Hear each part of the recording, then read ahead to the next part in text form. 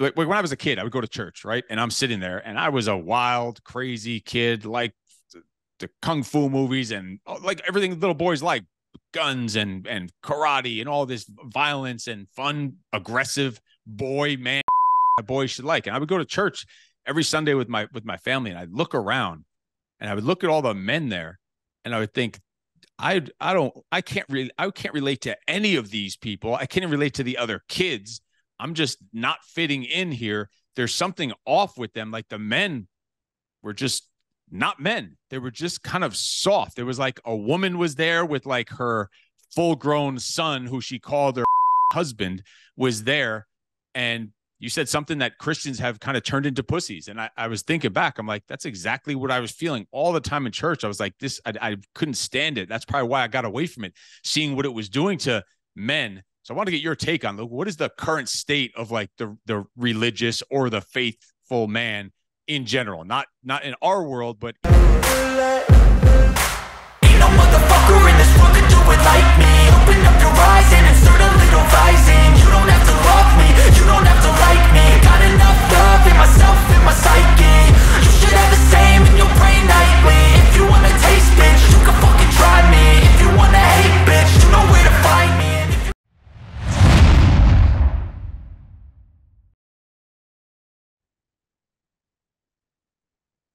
What's up, freaks? Welcome to a special episode of the Steve Eckert Show podcast. And normally it's just me sitting here rambling, talking a whole bunch of shit by myself. But with this event coming up in Tennessee that I'm about to go and attend, I had to interview my good friend, Gabriel Alexander. So we're going to go deep into this event coming up.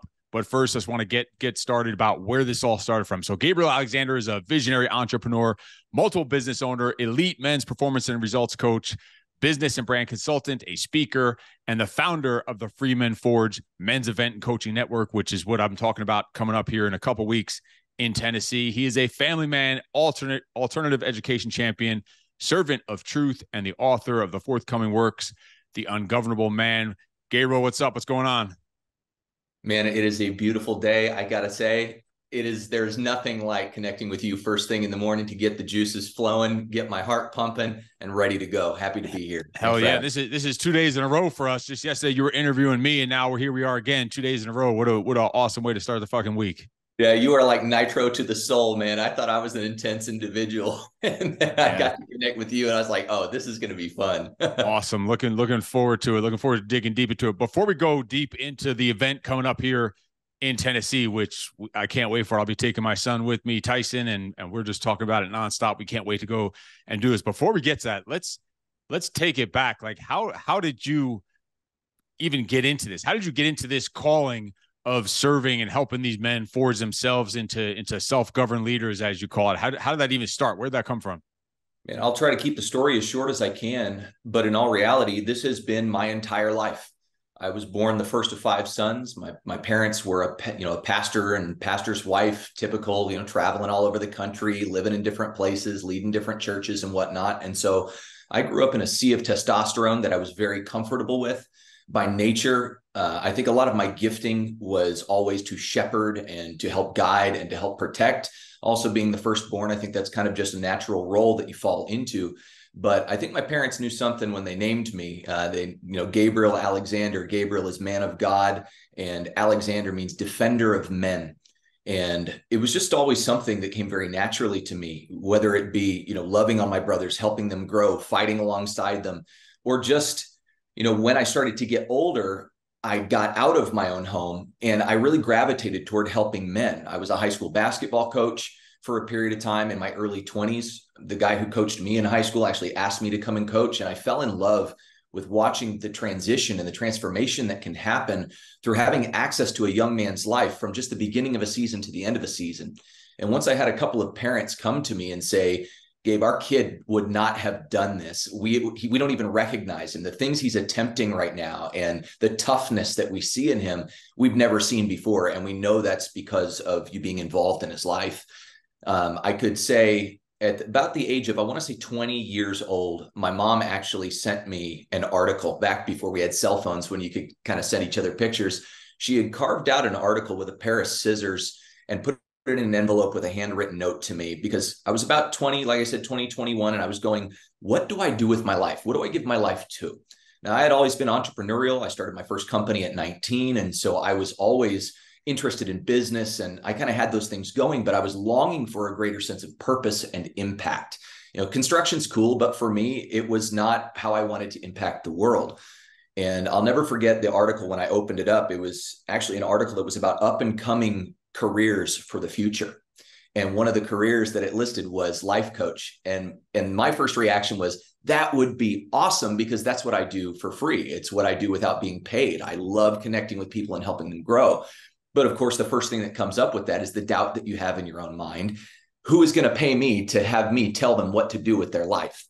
And here I am 20 years later doing exactly that. But it was a bit of a long road. I was in full-time ministry by the time I was 19, 20 years old. I was speaking publicly. It had always come naturally.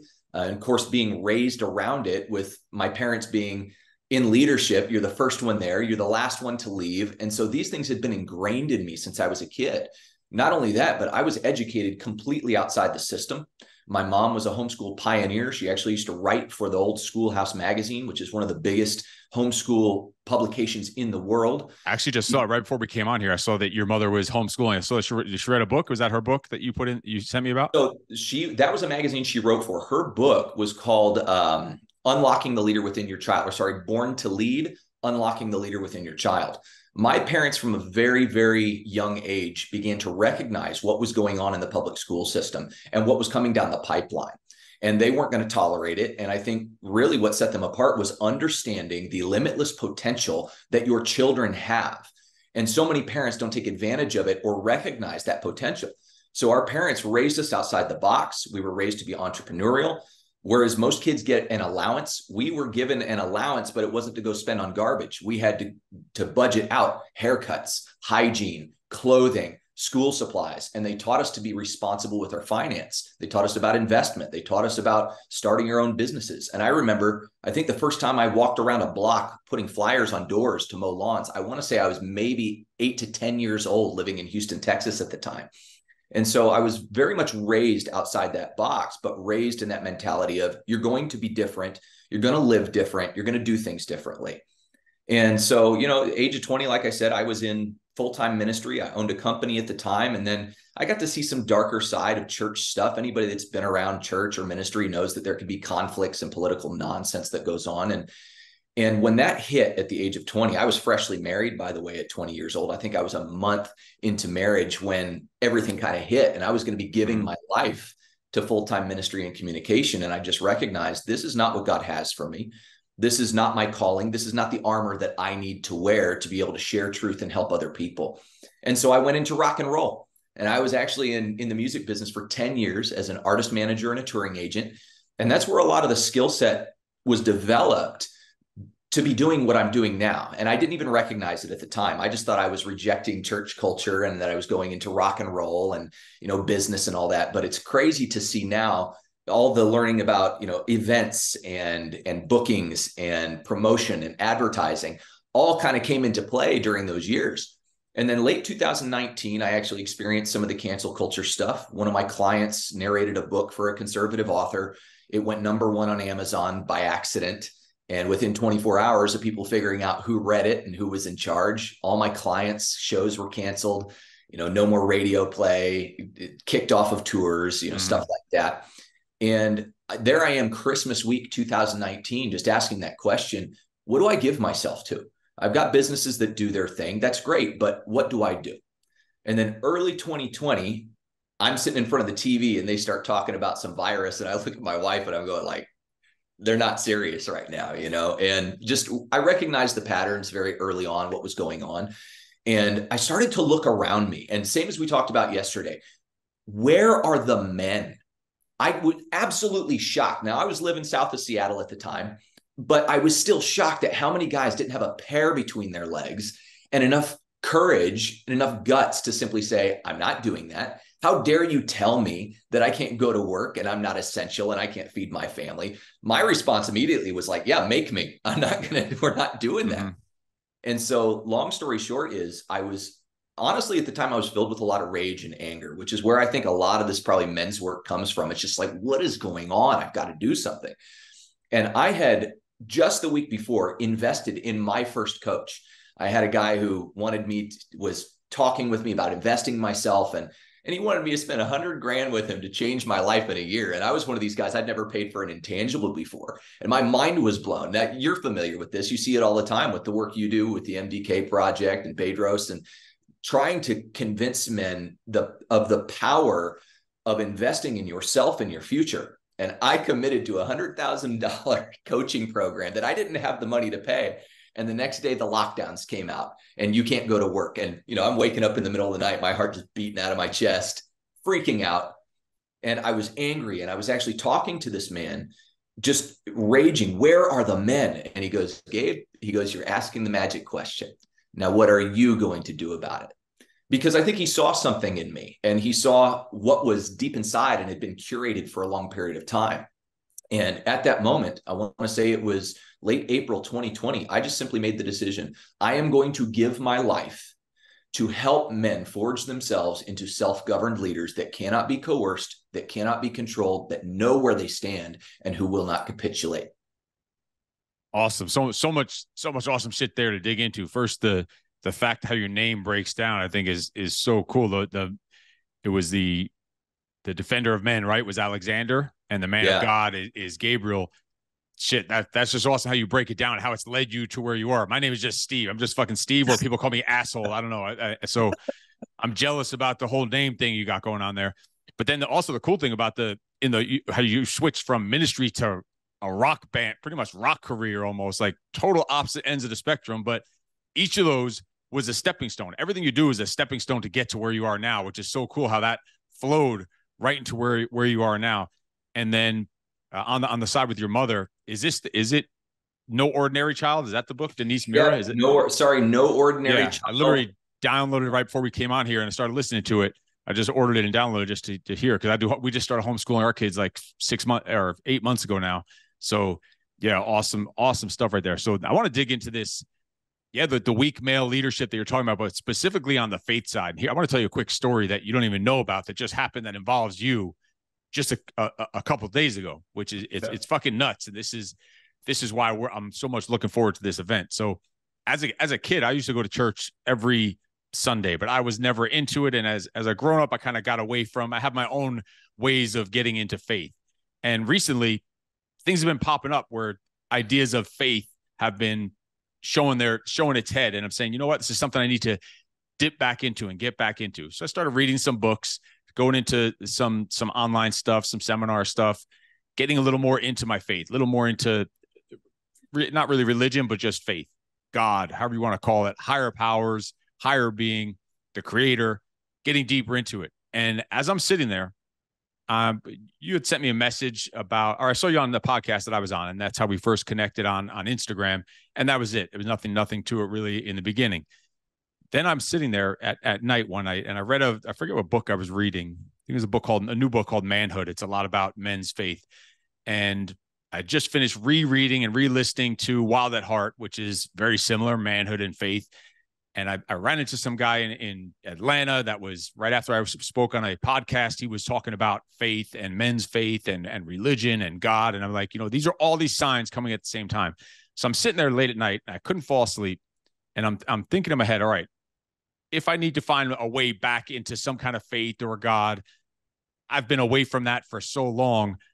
Where are the signs of it? Where are the signs? Where am I going to find the signs of that? And how are those signs going to pop up? I said, we'll see, because you start thinking that it's bullshit. You start resenting, people start resenting like faith and God because things don't go their way, or they just don't see how it's helping them out. They want to take credit for it because of our ego. So I'm sitting there late at night, couldn't sleep, and only got a couple hours of sleep that night. And I wake up in the morning and there's literally an Instagram message from you saying, can we get on the phone today? I just got to talk to you about this event. I'm like, all right, whatever. Didn't think anything of it. Didn't connect the dots. Then we get on our call that we had just recently, and you're telling me that you couldn't sleep at night and you were praying all night about it, and then you just had to message me in the morning. And to me, I was like, holy shit, this is some either weird fucking spooky shit or I'm onto something here and I need to be at this event for one reason or another. So it's just a crazy story how that aligned. That literally was going on at the same time that you said you were sitting there praying and thinking, and then you just had to call me to get connected for whatever reason. So it was a calling, and you're on the right path. I'll tell you that. So that's fucking awesome. No, it's amazing, man. It's crazy how God tells us certain things. And one thing I actually want to go back to for a second that you mentioned is you talked about religion and faith, two very, very different things. When you actually look up the core root of the word religion, it's talking about restriction. It's talking about rules. It's talking about a man-made way to almost kind of put God in a box. Now, I won't argue that I think there are great traditions of faith over time, but one of the things that we've lost is the ability to hear God for ourselves deep down on the inside, God telling us something and listening and obeying. And as men, one of the things we talked about yesterday is the abdication of responsibility.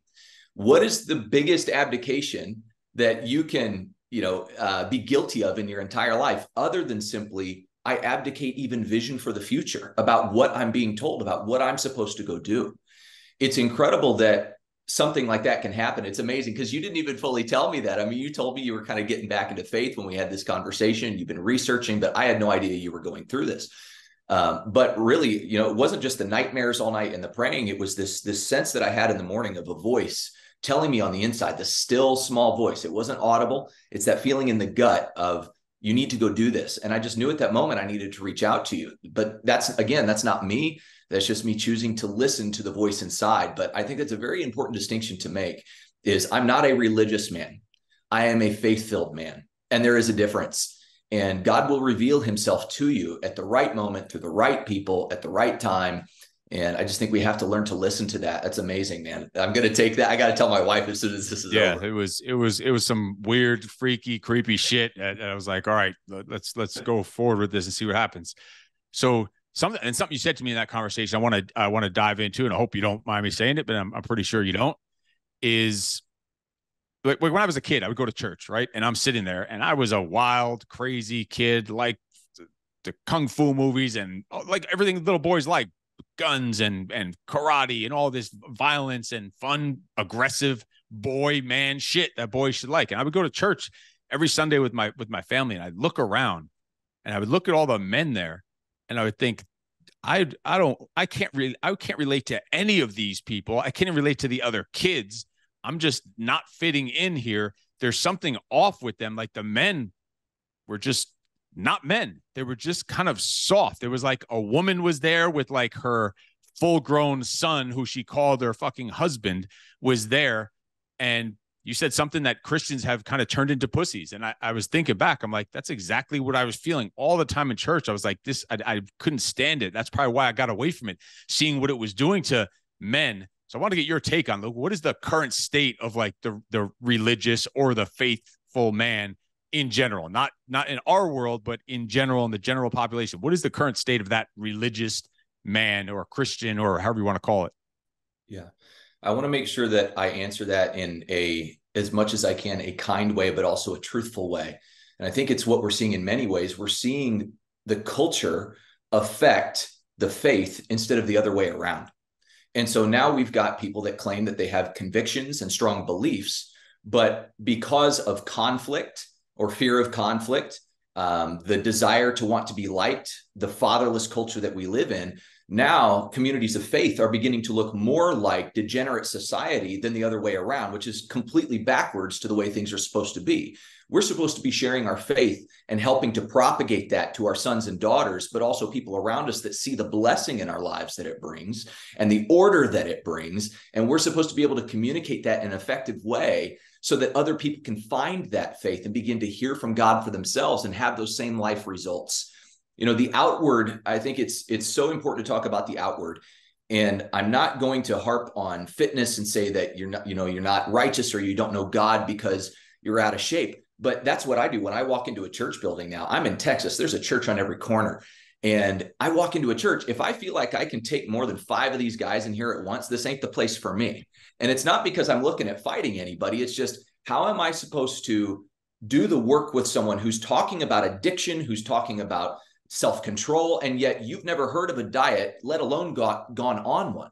I sat with a pastor a couple of weeks ago where they literally had to bring a stool on stage for this guy who's 75 pounds overweight for him to sit at a pulpit and talk to me about addiction and lack of self-control.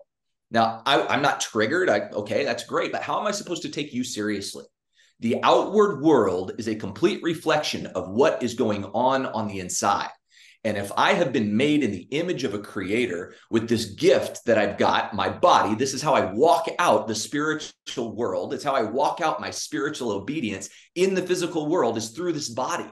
And so I'm looking around and I'm seeing some guy weeping and lactating next to me. I'm not going to take you seriously. Not to say that God can't touch me and bring tears from time to time, but we've gotten to this place where men are no longer leading their families and playing the role that they're supposed to play. We've taken this image of Jesus, who is this loving character. He's meek and mild. Look, that's amazing. But nobody wants to talk about the scripture where Jesus walked up to a synagogue, fashioned a whip in the parking lot, went inside, and it said he drove the money changers out. That's not some limp-wristed, everybody get out now. He was cracking a whip in the temple saying, get out. Who were the greatest heroes of scripture? Even the greatest king of Israel ever named in scriptures, King David, and the scripture said he was a man after God's own heart. Yet the people of Israel sang songs about him saying, Saul has killed his thousands and David his tens of thousands. The greatest men that we've ever seen of the faith, or take faith out of it completely, the greatest heroes in history were men of war. They were men that knew what to do with their hands. They were men of skill. They were men of conviction, and they were men who didn't back down. And so we've lost this thing where men are being men, and we've valued niceness, where you take what you're given, you're agreeable with everybody. And so we've really allowed the church and faith to be feminized as a whole, just like the rest of our society. And women have a high value. My wife is amazing. She's my partner. She has value.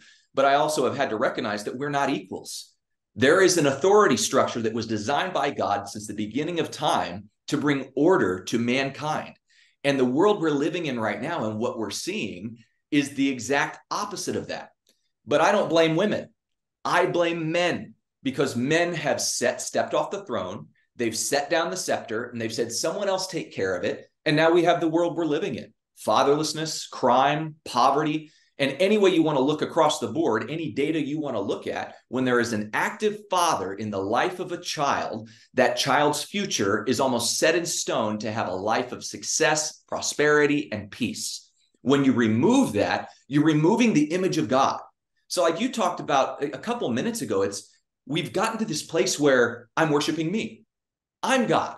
It's whatever I want. It's whatever I feel.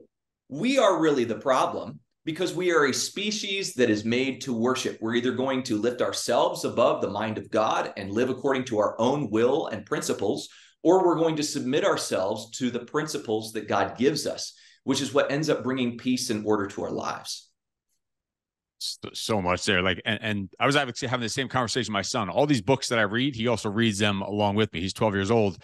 And we were reading them, and some of those exact kind of stories you're talking about pop up in these books. And we were just having a conversation yesterday, like about a lot of the brutality and the fucking crazy stories in the Bible, and death and war and chaos.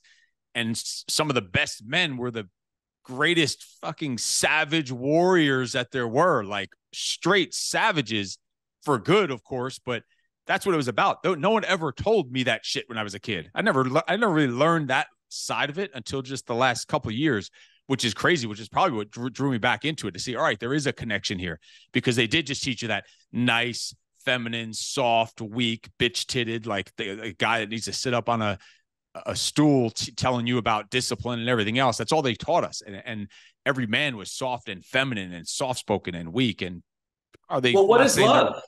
I think that's a big question. What is love?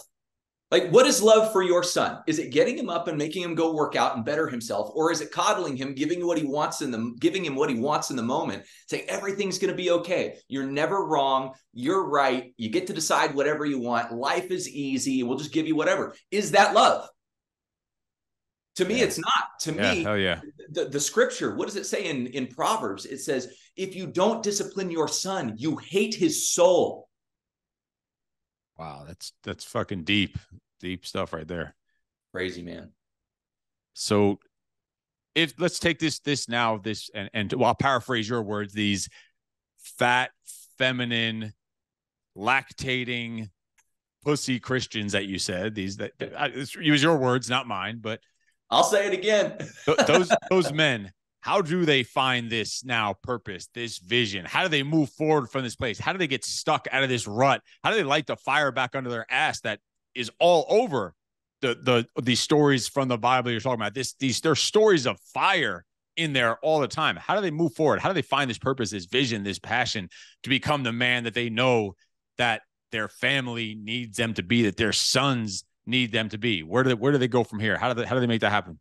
Man, I always give 4 steps when guys ask that question, what do I do now? I think 1, you've always got to start with vision. The scripture says that without vision, people perish. There's a dying that happens on the inside. And you've seen it yourself. When guys don't have a vision for a brighter future, they just start living in the here and now and surviving and existing and just going, well, I'll just do this until I cross the finish line barely. I'll love my kids. It'll all be okay. But I'm not going to leave an impact upon the world. I'm not going to leave a legacy. I'm not going to leave an inheritance. I'm just existing. You need vision. Part of that vision is understanding and having a clear vision of who the Father is and who the Creator is. God is the vision of who you need to behave like and who you need to replicate. God is a warrior, yet God is a provider. God is loving, yet God is brutally ruthless with sin and separation from him and disobedience to his word. So I think recognize, 1, who God really is. He's not some weak, mealy-mouthed individual that doesn't follow through on what he says he will do. So get a clear picture of God so that he can give you vision. But that vision is learning to listen to the voice of God inside. I said the other day on a podcast, I don't listen to what the pastor says. I don't listen to what the priest says. I don't do what the placard on the church sign says, because it's not their responsibility to hear God's word for me and to hear what God is saying to me. Now, I'm not saying they can't help give guidance. I'm not saying if their words line up with scriptural truth, that you should just ignore it. So much wisdom comes through men that are further down the path than we are. I've been fathered by so many men that have spoken into my life, but ultimately I have one entity to please. I have one entity to show up to at the end of my life, who's either going to say, well done, good and faithful servant, or depart from me, wicked one. And so I am in that place of life where I finally got to that place of going, I'm tired of allowing other people to tell me what God's will is for my life. He speaks that to me individually. And so this is the voice that I have to learn from. So 1, vision. But 2, I think you need a father. We live in a fatherless generation, men who have not been taught how to be men. They don't know how to set goals, even draw out the vision that God has given them with clarity. They don't know how to earn. They don't know how to invest. They don't know how to keep themselves fit. And much of the time, if not most of the time, it's because they didn't have a father to show them. And now we're living in a society where even fathers who are in the home, as we talked about yesterday, they're so obsessed with scrolling, Netflix, whatever distraction, that now we've just offloaded fathering our children. And I was in one of the places where when I started looking for fathers in my life actively, I have a great relationship with my dad. My dad's an amazing guy. My dad wasn't fathered and decided to change his family legacy and line by being a good father. But about my mid-20s, I got to that place where I just felt like I was hitting the ceiling on what my dad could teach me. And I love saying stuff like, a bricklayer can't teach you electrician work. You're going to need different fathers in your life to help you walk into the next chapter of who you need to be and the impact that you need to have on the world. So get a vision and get a father, someone who can help you walk into the next step. Sometimes those things go together. I was having trouble visioning and getting a sense of purpose for my life and going, can I do this?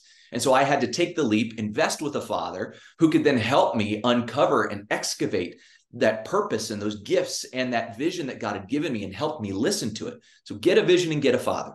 But then 3rd, get a brotherhood. Your version of normal, like your son right now, like you're talking about, his version of normal will be so vastly different from other people's version of normal because this is what he grew up in. This is why you run into adults where you see them behaving in their homes or the way their family interact. And you're like, dude, this is weird. This is dysfunctional, but it's their normal. So they don't know any different. You need to be held to a higher standard as a man by other men that will force you to grow and will not tolerate your bullshit. And that's a huge part of what I try to do more than anything is I'm not just coaching men. I'm plugging them into a community of relationships that will not allow them to compromise or stay where they're at. And we've seen it throughout history. We've seen it. I mean, if you were a high school athlete, I don't know if you were a high school athlete, You go and play with the big kids, you get bigger, stronger, and faster. But if you keep playing with the JV kids, you're going to stay at that level. And it's amazing how fast you will grow, elevate, and change with people who will hold you accountable, but also help with your growth. So vision, father, brotherhood, and then finally, you need an irrevocable commitment. You need to learn to burn the ships as a man. There is something that has been lost. And I think part of it is maybe even just our food supply. But anymore, people are scared to invest in something. They're scared to go and plant a seed that then forces them to water it and make it grow. Whether you're investing in a program like the MDK project, whether you're investing with a coach like myself or like you, or investing in an event like Freemen Forge 23 a couple weeks from now in Gatlinburg, Tennessee, you've got to make an irrevocable commitment that will not allow you to try to row against the current to get back where you were. So those 4 steps: vision, father, brotherhood, irrevocable commitment. Once those 4 things are in place, you have no choice but to grow. You put your back against the wall and there's only one direction to go, and that's up. Freaking awesome stuff there. And the brotherhood part that you're talking about is not those 5 men that you could take down yourself that are just sitting in church being soft and passive and weak. Those are not the men you're talking about. That is not the brotherhood you're talking about. And so what you are doing with the Freemen Forge is trying to create that type of brotherhood, trying to create the kind of men that can go to war with you for a better future, to be better husbands, fathers, leaders, and men. So let's dive into the event itself here and just tell me about it. What is this event going to be about? We've kind of went through this whole process, how we got to this point, how we got to this event, why this event, this type of event is needed. Why would a man want to attend this? What should he expect? What are some of the outcomes that he's going to get out of this? What's he going to walk away with? How's this going to change his life? Like what should a man expect walking out of the Freemen Forge event coming up in 2 weeks in Tennessee? Yeah, well, I would say I could go on. The list of features is as long as my arm. So if you want to know all the features, I would encourage you to get to freemenforge.com, just freemenforge.com. And there's an entire page there to tell you everything that we're doing, all the activities, all the inclusions. But what is important to me is the outcome. We've all been to, whether it be a church retreat or even something that'll give you more practical stuff that you can do. You get this emotional high. Then you go home. Well, now what? What am I supposed to do? What's the next step? All the notes in the notebook just collect dust on the fucking shelf. Exactly. And that's really where the brotherhood comes in. And so what we wanted to do was create an incredible experience where guys can not only enjoy themselves, for sure, we're going to have a blast. You're going to get high-level networking with other men. And this is almost the most important part. You're going to be placed into a community of men who see the world the way you see it, who want to help shape the future that you want to shape, and who are going to do it alongside one another. I can't count how many events I've been to where I watch guys and they're like, yes, I'm going to change my life. I'm going to change my life. Come Monday, they don't have that new normal that has been set for them and that new culture of accountability and growth to actually help them walk that out. And another thing that has driven me crazy, and it's crazy, when I was younger, just as a complete side note, I actually had a man, I don't know how much you believe in prophecy, but I believe that God speaks before things happen. Like the story about you going, God, what are you trying to tell me? I don't even know who I'm talking to right now. You're trying to tell me something. And then the phone call happens. That's prophecy. That's prophetic. That's something before it happens. There was a man when I was probably 17, 18 years old going through a really hard time. And he pulled me aside and he said, and I was leaning into full-time ministry at that time. He said, Gabe, people have been trying to have you wear armor that doesn't fit you for a very long time. And God is going to give you something unique that fits you and touches men in a very, very unique way.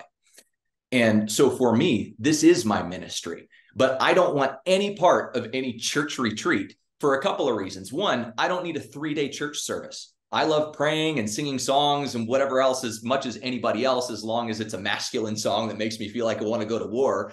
But I have no desire to do a relaxing retreat weekend with men when what we are in is the middle of a war. Whether we like it or not, we're at war. Even if we didn't see what's going on in the world around us, it's war against the flesh. It's war against weakness. Now we're seeing all of that stuff below the surface come to above the surface where we can see it. It is time for men to get engaged and understand what they're doing and how to war. And that's what I think is the most important part of this is you cannot win wars without warriors. And unless we begin to not only enlist train, equip, and get these men engaged in the war, it is done. We have got to get men engaged in the fight. But many of these men, and this is part of what kicked me into doing what I do in 2020, was looking around, and I was filled with this anger at men going, where is your junk? Why are you not doing this? And then I was filled with compassion. It's like God convicted me all of a sudden. And my coach actually asked me a question. He goes, Gabe, how were you raised that was different? What was invested in you that was different? How are you able to fight? And it hit me at that moment. It actually humbled me. And I went, even if these guys wanted to fight, they don't know how. So we want to send men home with the tools and the tactics to be able to take action now to get engaged for the war that we're in and the battle for what the future begins to look like. So we've brought in not only trainers, teachers, and coaches, we're flying people from all over the country and even internationally to come teach. Men do not just need to know how to pray. They need practical tools for this world. They need to know how to invest their money. We're teaching investment. We're teaching a course called Wealth Warfare. We've got now, it's a big thing. You're seeing it yourself, pulling kids out of the public school system. Most parents don't even know how. The first response is, I would never know how to do that. It's because they're trying to mimic a system that is failing. It's because they think it costs a bunch of money, and it doesn't. We can help guys understand how to pull their kids out of the system and educate their children in a way that will set them up for long-term success. My 13-year-old has a business where people out of the state are currently ordering her products, but that's the normal that I'm raising her in, and men need to know how to do that. We've got teaching on real estate and investment. And I already said investment, but real estate investment is different than just standard investment.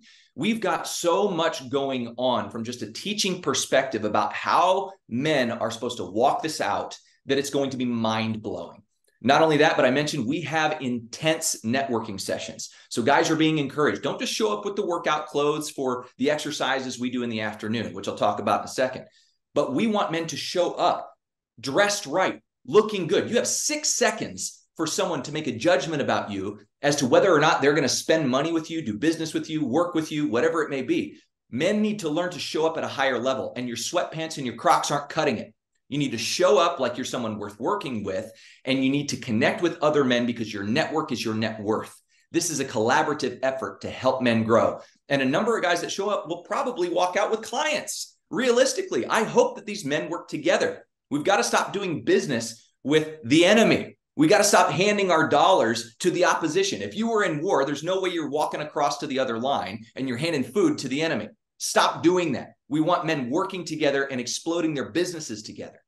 As far as the other things that we're going to be doing, just a snapshot of some of the physical things. We've got a performance pistol course led by an incredible performance and production and speed shooter named Josh Gass. He's been winning awards all through the South. Men of Strength USA, if you follow him, along with Men in the Fray, are both coming out to lead a dynamic rifle course. We've even hired a national contractor to come out and built an entire enclosed shoot house. I'm talking entry doors, hallways, living room, bedrooms, bathroom, so that you, in a situation, can be trained step by step on how to clear a home if you had to do it to take care of your family or other loved ones that are in danger. And we've also got a really cool course that we decided to term Practical Violence. We have a guy coming all the way out from North Carolina who's a 3rd degree Brazilian Jiu-Jitsu black belt. He's also very versed in a number of other things. He's going to be leading us through the ability and through some tools for hand-to-hand combat if you need it. We'll have fights on Saturday night. You can sign up to box other guys. We've hired an award-winning chef out of Knoxville to cater an entirely animal-based menu. There will not be a seed oil or a GMO on site, and I'm bringing the raw milk from Texas myself. So all the lodging is included. I mean, we got fires at night. We got manly movies. We've got fireside mentoring times where men's coaches are coming from around the country to just share their wisdom around the fire at night. So if you are a man looking to elevate your life, not only is there no excuse for you to not be there, but if you're someone who has been longing for the last 4 years almost, 2020, I remember it, I was lonely. And I could not find other men around me that I could do battle with. It's coming back. We cannot get comfortable. You think this ain't coming back with how many people gave into it the first time? Now it's time to do something about it. You've got to link arms with men who you know are going to get in the foxhole with you, literally or figuratively, and wage the war ahead. And so get there. The cost on the event, I hate even saying cost. It's investment. You will walk out of this with 20x to 100x of whatever you invest if you choose to take advantage of it. But get there. What you will walk away with will change the trajectory of your life permanently if you allow it to, and if you make the decision to engage and get in with other men. This is a starting point, not an ending point. Hell yeah, you got me freaking fired up, ready to roll, ready to make this happen. Less than 2 weeks away, and there's still time for men to get involved. And everything you just mentioned is just the tip of the iceberg. There's going to be so much going on below, physically, mentally, emotionally, spiritually. It's going to be fucking awesome. We can't wait for it. All right, so just give us the website one more time while we. Yeah, freemenforge.com. Sorry, I didn't mean to cut you off, but we're going to be, by the way, against the Smoky Mountain National Park. We're adjacent. So we'll be hiking up in there, and I almost forgot, and I had to jump in. One of the most important parts, we got Mr. Steve Eckert coming out, not only to light a fire under your butt by speaking, but I have a feeling there might be a little punishment dealt out as well. Oh, we're going to have some fun. We're going to have some fucking fun for sure. Can't wait. My specialty. But yeah, what's the website one more time? It's Freemen Forge, this FREEMENFORGE.com. This is an application process. Get your application submitted immediately. Set up a call with one of our team members. We want to make sure this is not just full of men. We're not after numbers here. We're after the right men with the right values that are going to be able to knit themselves together and move forward together. And so get on it. Get on it right away. We've seen a real boom this week. The closer it gets, the more people are getting on board and going, I want in, I want in, I want in. So get on it. It's going to be a great time. Hell yeah, bro. I could sit here all day and talk about this shit with you, but we're just here in a couple of weeks. Looking forward to it. Reach out if you need anything, and we will see you next time. Yes, sir. Have a good one.